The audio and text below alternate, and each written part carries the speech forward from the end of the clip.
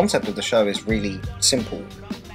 People in the audience are asked to think about things, maybe personal memories, friends, childhood memories, really anything. And my goal throughout the show is to work out what they're thinking. Occasionally people are spooked out, and I quite like that. I think it's quite fun, especially in the context of the show. You do not know me, I do not know you. Recent trip to South America. Oh my God. He's so good at doing this, and it's just amazing.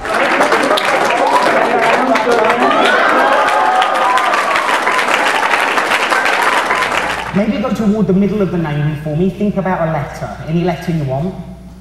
Ah, that's interesting. You went to one and then went to another letter, yes? Yeah, you did. Are you okay? You look a little bit weirded out. Do you want some confetti? Makes everything less scary. Okay. I think I understand this. It's a repeated letter, isn't it? Yeah. In a clear voice. Can you tell me which letter you were thinking of, nice and loud? N. N? Thank you.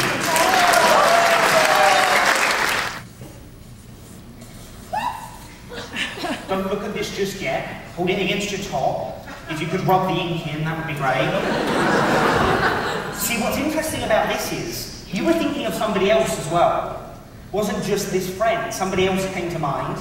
And that makes sense, because I ask people to think about things from their childhood, other things pop into their mind, you can't help it. You were thinking about an older woman, yes? Yeah. Oh my God. Yes. Oh my God! You were also thinking about a teacher, yes? And at the time, when you were a child, she seemed gigantic. She was extremely tall, yes? Good. The name that was confusing me for a second was Mrs. Beatrix. Say it into the microphone for me. What was the name? Mrs. Beatty. Beatty, okay. However, that isn't the person you're thinking of right now. So take a look at what I wrote, and then nice and high show it to them.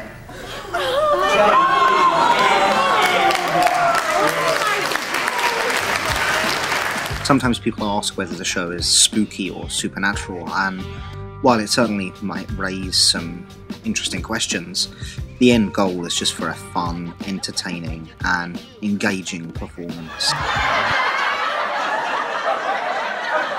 Well, my name is Jermay and I'm a mind reader.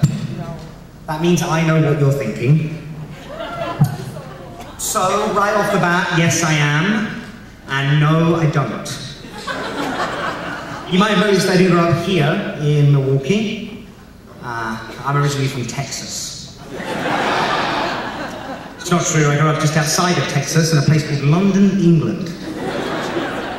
I live in Las Vegas now. It was a seamless transition, as I'm sure you can imagine. Very good. So this one right here is a love line. Interestingly, there's an almost immediate encounter with a slightly overweight English mind reader. What are the chances?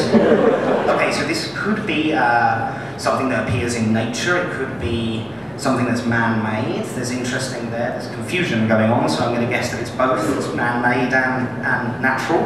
In fact, generally, oh, I get it, so it's surrounded by nature, but what you're actually focusing on is the man-made aspect of it, which is then actually something that's natural again, yes? Good.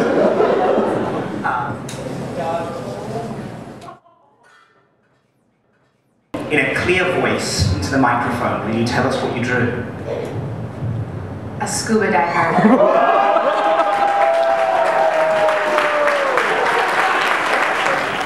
So in theory, if I could get to know you, I could probably work out what kinds of things you would draw. That's what we're going to do over the next 7.5 hours. There is a slightly quicker way. R, E, D, 1, 2, 3, 4. Apparently, you're a ray of sunshine on a cloudy day. And I would say this is something from your personality, isn't it? This isn't a random drawing. This is something that you actually believe in. This is also something that you were heavily involved in when you were younger. volunteering specifically. Yes? Oh my god. Oh my god. Into the microphone. Would you tell us what you drew? I drew the peace sign. I think we'll take that as being pretty close.